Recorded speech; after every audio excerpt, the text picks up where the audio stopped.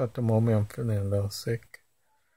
Like I got a flu or something, I'm not too sure. It just came out of nowhere a few minutes ago. I got a headache and then feels like someone's squeezing my forehead really tight and around my eyes too. And back of my head, it feels like pins and needles all over my body. I got this little chill feeling, like got goosebumps. My body's starting to get a little hot. My anxiety is like, gets worse when I feel sick. It usually happens around this time, which is almost 6 o'clock p.m. I usually notice when my anxiety kick in, because it always happens around the same time. It's usually around lunch and dinner time for some reason. I feel like my head is vibrating. I don't know if anyone ever felt that. My jaw hurts. Like kind of feels like it's tight. I can't really open my mouth. Having a lot of negative thoughts as well. My arm feel kind of weak, so that's why it's kind of a little shaky.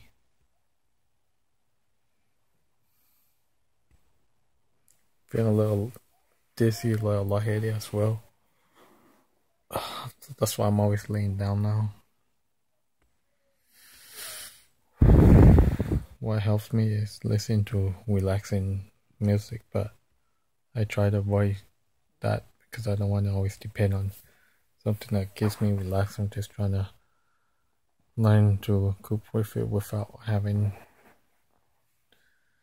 to find something to distract me with, because I try my best not to avoid it, just trying to like learn how to control it without fighting it off. Because I noticed the last 3 days when I had it, I didn't fight it off. I just like dealt with it, and it went away within 5 minutes instead of like 20-30 minutes or so. And I'm also feeling like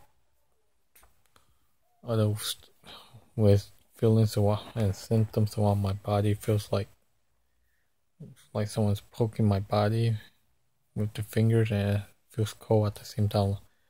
Feels like a little electric static shock. I can't really explain it. That's how it feels.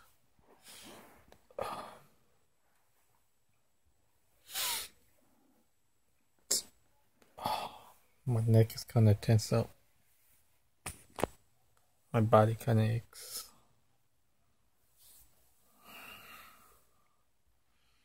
Sadly, I used to always like waking up in the mornings, because I used to work at night.